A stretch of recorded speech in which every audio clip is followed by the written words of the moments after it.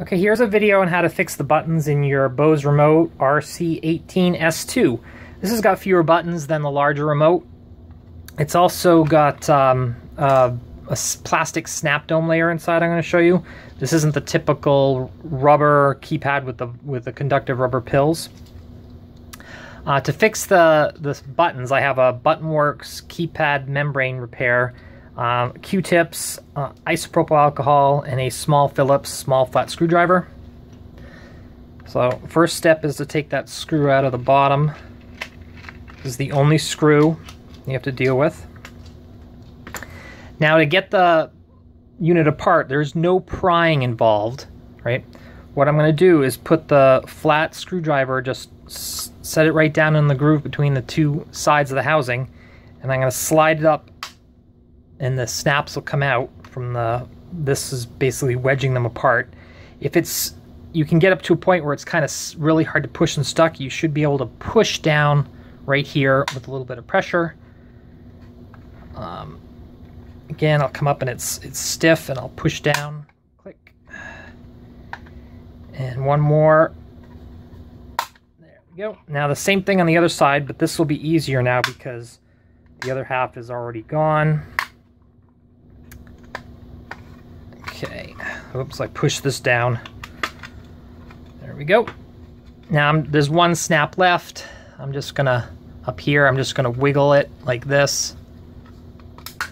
And there we go.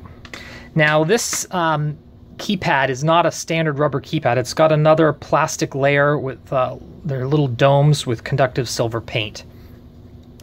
These last longer than the older style rubber keypads, but when they do fail, they might fail quicker, and they might little flecks of silver might come off and get stuck on the board. On the contacts, and if it does that, it has the potential of shorting out a button, which makes the remote think you've got it held down all the time. And that might stop other buttons from working because it thinks you're always pressing volume up.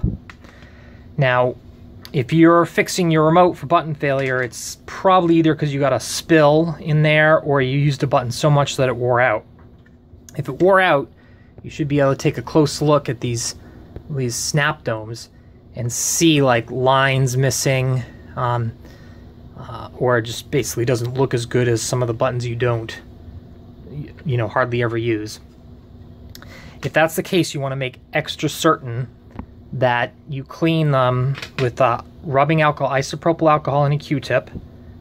So say it's the volume up button. I want to go, well, there's the volume up button right there. It's actually labeled volume plus. And I'm going to really get in there and make sure I clean those good, because the conductive particles might be very, very hard to see. So you want to get that really clean. If you have a spill damage or anything like that, you could just take a rag and wet it down with isopropyl alcohol and then just clean the board. You want to make sure you get any corrosion off, or it'll just keep spreading. So now that I've got the circuit board cleaned, I've got this membrane. It's a peel and stick, and you can just put it down and make sure you got the right one, make sure it looks good. There's cutouts for these little pins. There's a cutout for this hole here in the board, and there's a couple solder tabs up here.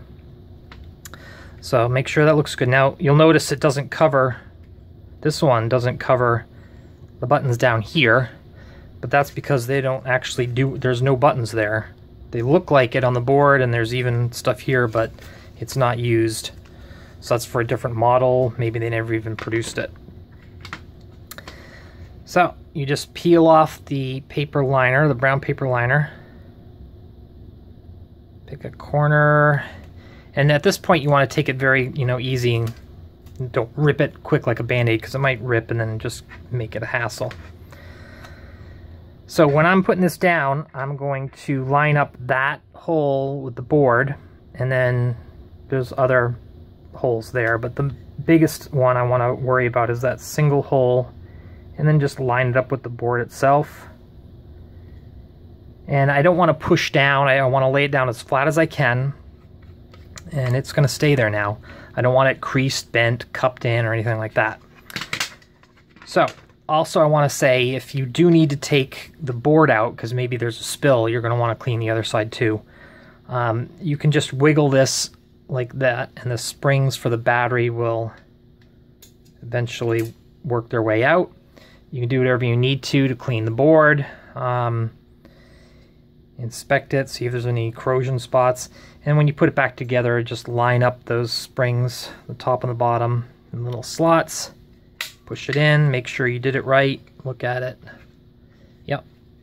Okay, so now the keypad is in the top housing, the rest of it's in the bottom housing, and I'm gonna take this part and flip it over because it won't fall out. Just line it up and snap it back together. And there you have it. And then there's that one screw, which I seem to have lost. Oh, there it is.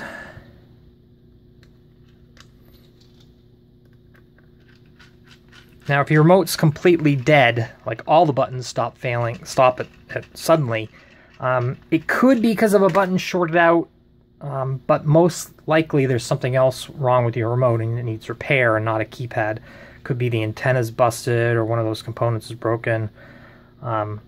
So I don't recommend getting a keypad repair kit. If all of your buttons stop working, maybe you want to take it apart first and see, you know, is it really keypad failure or is it something else? But that's it. Thanks for watching.